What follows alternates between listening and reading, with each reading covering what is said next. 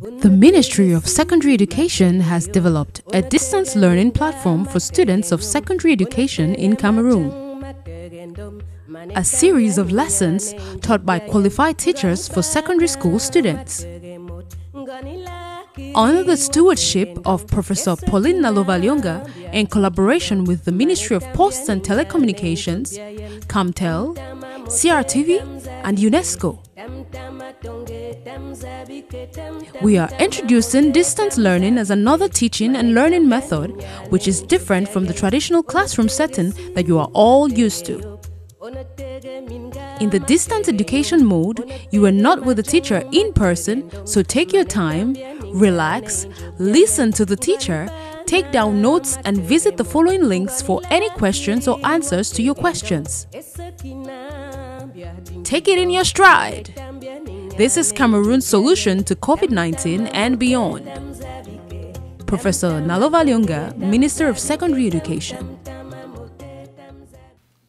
Welcome to lesson 110 of your distance learning session for Geology Upper 6 Science with Kenneth Yosimbo. As we proceed to examine the content of our lesson, we will first look at the assignment we had during the last lesson, that is lesson 109. We ended lesson 109 by requesting that while at home, we should outline and describe the stages of mining operations. Outline and describe the stages of mining operations. The question is on two sides. You have outlining and then describing. Remember that these are essay type questions and we have to be able to express ourselves and equally bring in information that is essential in order that we have a good understanding of mining operations. So, as approach, first part of the question was outlining. You are outlining, you are simply stating. So, the stages of mining operations will involve prospection, exploration, development, exploitation, and reclamation. Those were the ones that we saw. We equally say that we could reduce them to four. That is, if we merge prospection and exploration. Now, those are the different stages illustrated in the flow diagram. We said prospection is the search for mineral deposits. Search for mineral deposits, while exploration is the work of assessing the size, shape, location, and value of the deposit. So you should be able to make, even though we are merging prospection and exploration, that you should know that the difference between the two is that prospection is the search for mineral deposits. The key word there is search. Whereas for exploration, the key word is assessing. There is a difference between search and assess. And in assessing, you are looking for, you're assessing the size, the shape, the location, and the value of the deposit. While development is the work of preparing access to the deposit. You want to, come out with the mining plan and then factor out the equipments that are necessary, and then you bring them to the site. While they are at the site of the resource, then or the reserve, then exploitation work sets in. So by exploitation, we mean the work of extracting the mineral or extracting the material that makes up the ore. Then, after the extraction work has been done, the last stage of mining operation involves reclamation. That is, making land where the extraction work has been done to be suitable again for future use.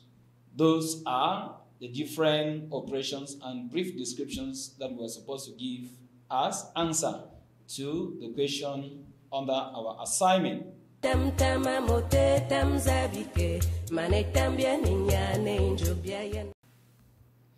Now, we continue with our topic, applied geology. We saw before application of geological materials and economic uses of rocks. We also have seen the basic extraction steps of ore deposits. Today, we shall focus on prospection and exploration methods. So, our lesson 110 is titled Prospection and Exploration Methods 1. We will handle it in 2 lessons. So, for part 1, we will try to concentrate on some non-geophysical methods. Whereas part 2, we will concentrate on geophysical methods of prospection and exploration methods. Now, to evolve through our lesson, we need lesson objectives. We'll come out with some prerequisites. Then we'll have a real-life situation, have some hypotheses, carry on with learning activities that will help us to be able to bring out the content for prospection as well as exploration methods 1. Then we will have a kind of a recall and then carry out some application exercises and end our lesson with an assignment. As our objectives, you will by the end of this lesson be able to outline and describe prospection and exploration methods of geologic resources. Remember that we are grouping it as geologic resources because it's in diversity. As information that is vital, we will need information from chemistry because in assessing and, trying to factor out the materials that are of economic benefits, it is important for the composition to be conversant. Then we will need to know if the material will be beneficial or not beneficial. So we need knowledge from economics. And then we need to know areas where to look for this. So geographically, we need to have a good knowledge on climatic zones, as well as the geomorphology of an area in order to track out the different geologic resources that are necessary. Then we have a lot of calculations and especially physics, properties of different materials, as well as, the dimensions, or better still, the geometry. So the knowledge on mathematics and physics is vital as far as prospection and exploration methods are concerned. We need knowledge from structural geology and denudation geology. Then we need knowledge from tectonics because they present the different areas where geologic resources may be outcropping in the field. Then, most essentially, knowledge from the different petrological types because, like we established, rock types are associated or all deposits or concentration are associated to rock formation. So we need knowledge on igneous rocks, metamorphic rocks, and sedimentary rocks in order to grasp a better understanding of prospection and exploration methods of geologic resources. Then, to understand how these resources evolve in order to concentrate at better quantities that can be exploited for economic reasons, we need historical geology. In other words, the knowledge from stratification as well as fossilization. So, in our real-life situation, geologic knowledge is used to solve economic, social, and cultural problems of humanity. that are associated with geological factors. That is a fact. So we end at this level, just in embracing the fact that the economic, social, and cultural problems can be solved using geological knowledge, especially when they are related to geological factors within the human living. So, our problem here is, what would guide the extraction of these materials which occur in strata and in different localities to reduce their impact and increase their benefits to man? This already guides you to understand that in order to solve a problem, maybe using geological resources, we may be creating another problem. So, what are those different elements that we can easily use in extracting geologic materials in order that we reduce problems and increase the benefits to man? One, is it possible to go by mastering as well as using geophysical and traditional methods that are saved? Or we go on disorder on the earth's surface. We concentrate only on the extraction and nothing more, nothing less. Or better still, we concentrate on establishing stability. Whatever happens, we restore stability wherever materials are found. Or we go for how costly the materials may be. As we go through the content of our lesson, we will be able to know which of these hypotheses is correct, in order that geologic materials can be extracted in a way that problems are reduced while the benefits of those materials are increased towards man. In our learning activity, we look at this flow diagram. It's a diagram that goes with activity and then you have time. It means that in mining operations, whichever method is supposed to be used, there is going to be an activity involved, and that activity will have to take time. So that way, you will go with, you have association or area selection. Then after area selection, you have application, and then you have, you could go with airborne surveys, can equally go with geochemical surveys, with geophysical surveys, and then with drilling, with trenching.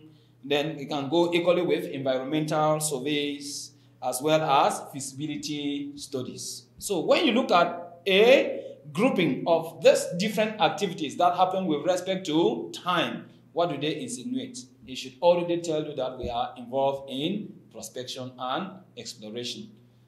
Therefore, the different methods of exploration and prospection, and exploration of all can be separated into two. You have geophysical and non-geophysical methods. Today, in our lesson, we will concentrate on the non-geophysical methods. So, exploration methods. You have aerial photography. You have well logging. You have radiometric, and then you have electromagnetic. You also have borehole.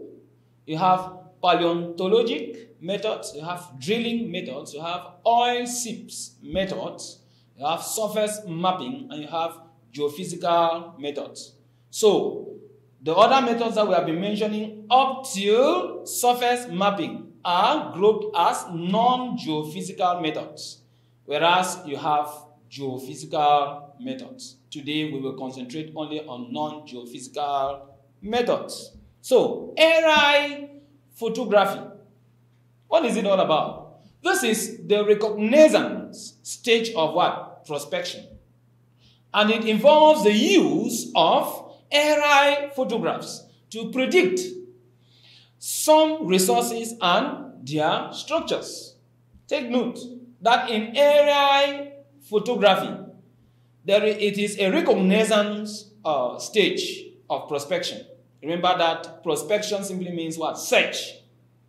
And for this search to proceed well, aerial photographs are taken in order to predict the resources as well as their structures. Now, what are the apparatus and maybe the equipment or the methods that is used under ARI photography?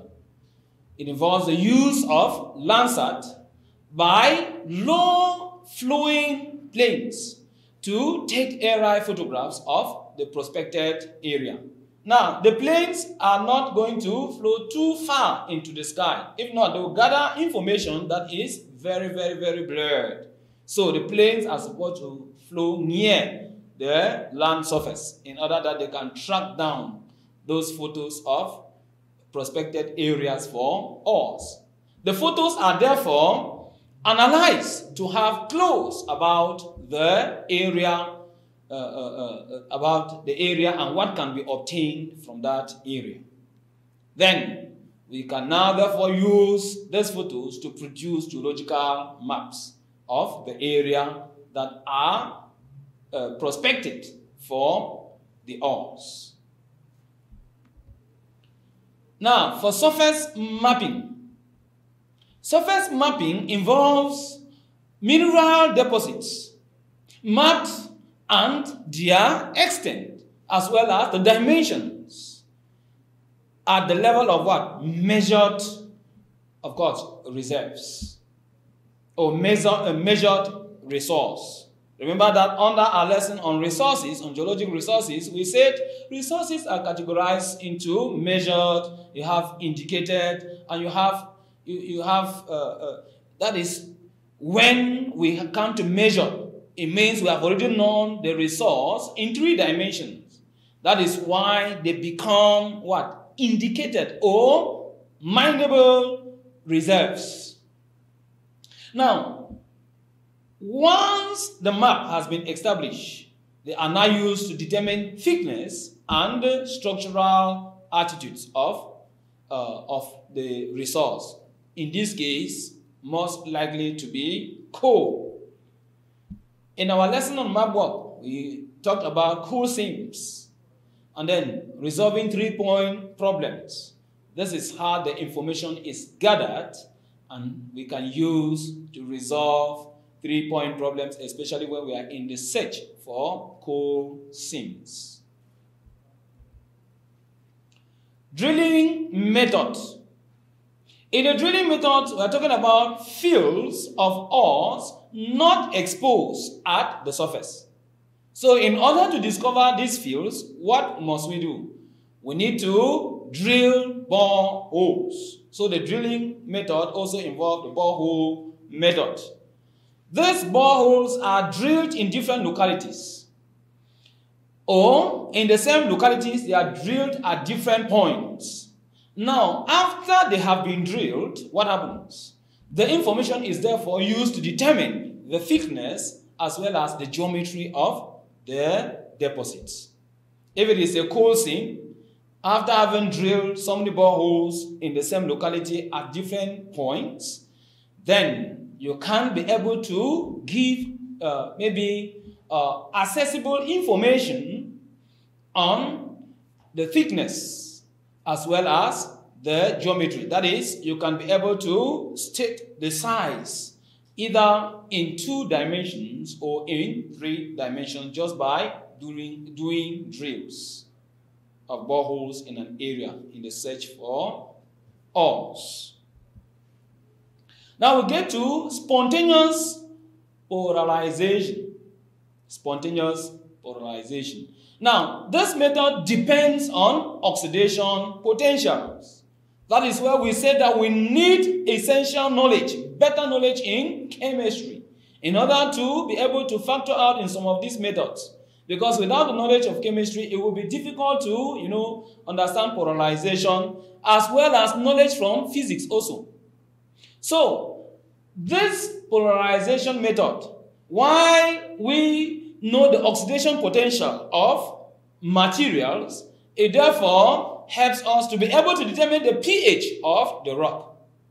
At certain values of pH, you can therefore know that there is this resource, especially if, because we know that pH is what? the negative logarithm of hydrogen ion concentration, and it helps us to know the basicity, the acidity, as well as the neutrality of materials. So when this information is gathered, if it is a resource that is basic in composition, we can quickly track out what is, or we can quickly look for it.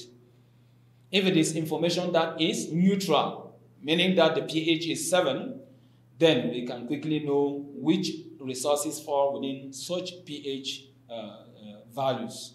And if it is below 7, we quickly know that it is acidic.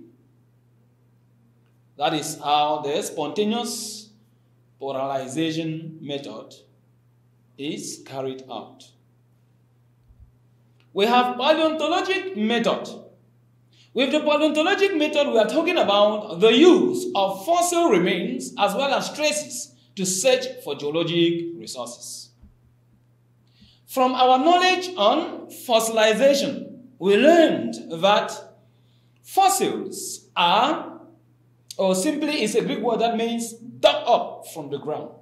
And therefore, fossils are remains of ancient organisms that are preserved in some sedimentary rocks. So just from the paleontological method, you can already know where to track resources that are fossil-oriented. So it is most likely related to what? Energy resources. You have coal seams, or you have coal, you have petroleum, you have natural gas. So this paleontological method is very essential to search for energy resources or fossil fuel. We have oil seeps. With the oil seep method of prospection as well as exploration, or oil seep discovering method of resources, it has to do with tracing resources along structural and stratigraphic boundaries. We did a lesson on oil traps. So, along areas where we have oil, or we have petroleum, or we have coal, or we have natural gas, there could be leakages. Those leakages now, therefore, indicate the presence of hydrocarbons, at least from the source rock, especially in areas that are faulted or in folded areas where there is interception. You can have springs that flow out of the source rock, and in those springs, you may have traces of oil settling at the top. You can equally have, underground water circulations that maybe may end up being intercepted on the surface. And those areas will create leakages that will cause some oil settling. That will help us to know that that area contains our hydrocarbons. And remember that hydrocarbons are most likely related to petroleum as well as natural gas. The better still, it can also help us know high concentration of carbon, which is related to coal, especially in areas that involve decomposition and the biological as well as chemical transformation or modification of plant materials. As a recall, the work of assessing the size, shape, location, and economic value of deposits employs methods like aerial photography, geophysical methods, well logging, radiometric, electromagnetic, borehole, paleontologic, drilling, oil seeps, and surface mapping methods. We said that prospection and exploration methods are categorized into two. You have geophysical methods and non-geophysical methods. The non-geophysical methods are the ones that we have exploited, and we re-emphasize that they involve aerial photography, well logging, radiometric method, electromagnetic method, you have borehole, you have paleontologic, you have drilling, oil seeps, as well as surface mapping. Don't be distracted with electromagnetic as well as radiometric methods. Those are the ones that overlap, so we can bring them under geophysical as well as non-geophysical. But for our concern at this level of geology, we have taken them to geophysical methods, which will be treated during our subsequent lesson. So we dive into some exercises to know if we learn something in the course of our lesson. Question number 1. Aerial photographs of all prospected areas are taken using, again, aerial photographs of all prospected area are taken using A. Landsat, B. Radar, C. Cameras, D. Periscopes. Our correct answer is A. Aerial photographs of all prospected areas are taken using Landsat. Now, secondly, thickness and structural attitudes of coal can be determined from exposures at the Earth's surface using thickness and structural attitudes of coal can be determined from exposures at the Earth's surface using A. Surface mapping, B. Drilling method, C. Aerial photographs, D. Spontaneous polarization. Our correct answer is A. So thickness and structural attitudes of coal can be determined from exposures at the surface using surface mapping. Exercise 3. Boreholes are drilled during oil exploration to determine oil exploration to determine A. Quality and quantity of the ore, B. Thickness and geometry of the deposits, C. Ore oxidation potential, D. The pH of the rock. Correct answer is B. Boreholes are drilled during oil exploration to determine the thickness and geometry of the deposits. As assignment, you're going to outline and describe 4 prospection and exploration methods of geologic resources. Want to exploit more of this lesson? You can read on the following references, texts, which are part of the recommended textbooks used for advanced level geology. We have come to the end of our lesson. Our next lesson will be on prospection and exploration methods 2. Unatege si matege yop, unatege minga matege nyum, unatege majang matege ndom, manetambia ninyane injobia yen, ngani bana matege mot, ngani lakiri watege ndong, esekina bia dinkido, manetambia ninyane injobia yen, tamtama mote tamzabike, Tam tonge tam zabike tam mote tam zabike mane tambia ninyane injobia yen